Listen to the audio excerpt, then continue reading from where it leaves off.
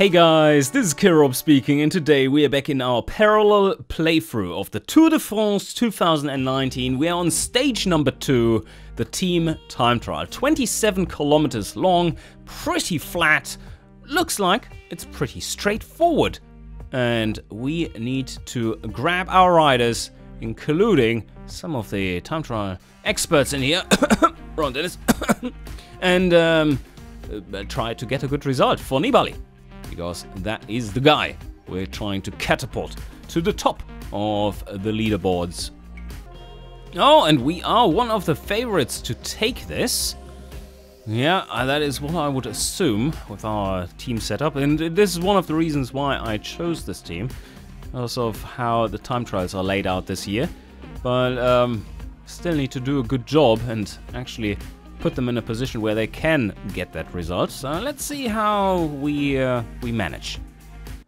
And here we are on the start line. Well, not with our team, but just in general. And the first teams are swooshing away. And we are going to start in 8th or something. So let's see. And here we are on the line. Let's set them up. Nibali, having a good day, it seems. I still don't get a race day condition here, but can already spot it there. Let's wait a second for it to set up, but he is really good today, so let's put him at, of course, maximum, 99 effort, and give him a good solid, what would that be, like 18 seconds or something of lead work per relay. Okay. So, now it has actually started, and that is just 15 seconds. Yeah, I mean, let's do 16.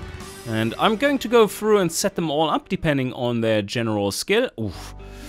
Caruso is not doing well today, but he is still a decent time trialer, so not only decent, really good actually. So, 74 there. Not quite as good as Nibali with his 77 today. Slightly slower, also go 99, of course. Tratnik is doing really well today. So 99 and do 14.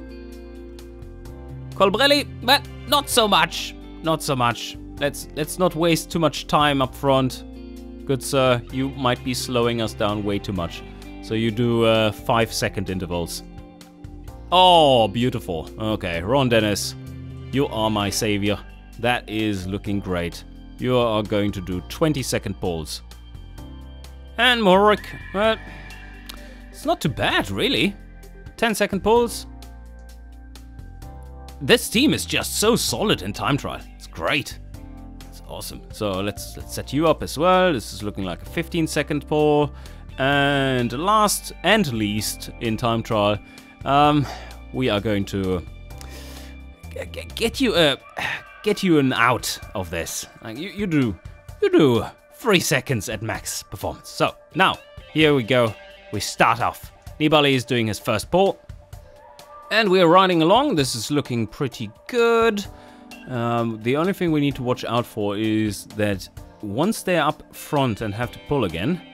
Oh, we are soon crossing the line for the first split. Once they're up front and having to pull again, or almost there, they need to be back to the equivalent of... Oh, let's move across. Where are we right now? Third, 5 seconds behind. All right. We need to be back here, like the finish line having progressed, or the way to the finish line having progressed as much as our resistance bar. That was a very nice pull by Ron Dennis, and a long one too, the longest possible. Will he even be? Yeah, he will be able to do one more pull, I believe. Maybe. Yeah, there are a few short ones in here too, so it should work out. I do want to make sure that Ron Dennis does another full pull, and I think he should be able to. It's still 11 kilometers left to go. Yes, okay, Colbrelli, out of the way, here comes Ron Dennis. Pull Dennis! Pull, not Dennis. We don't call you that. We call you Ron. Alright, he needs to just give it more. Up, 25, give it all. Just continue pulling. Can't we put you on infinite relay? We would, if we could, we would. And the final kilometer around these corners and across the line. Oh, in second, 3 seconds behind. Well, there's still other teams to cross the line, of course, but that was a solid performance, I believe.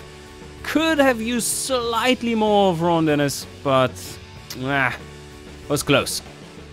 Oh no. Oh no, it was not close at all.